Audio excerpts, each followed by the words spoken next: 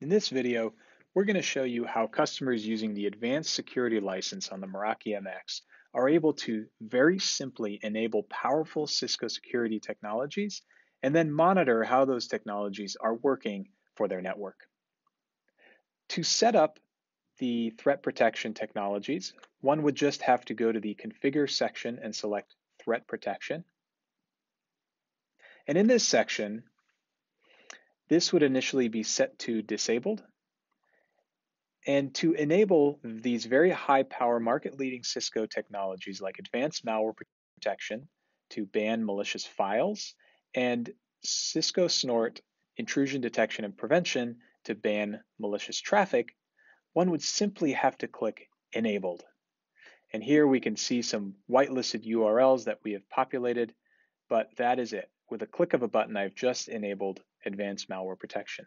Similarly, with Snort IPS, I would simply set this into prevention mode, and it would select a balanced rule set as default, but I could also choose to prioritize security or connectivity.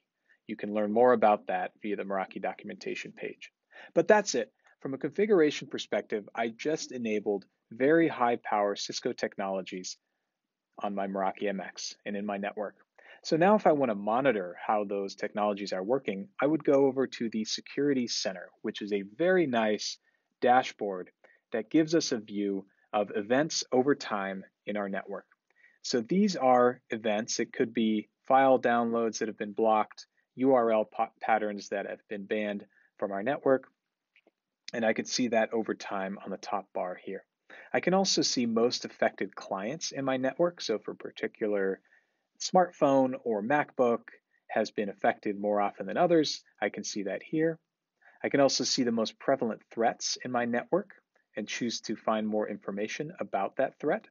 For example, here I can click on this blog post that links me with more information from Cisco's Talos team of researchers about this specific threat.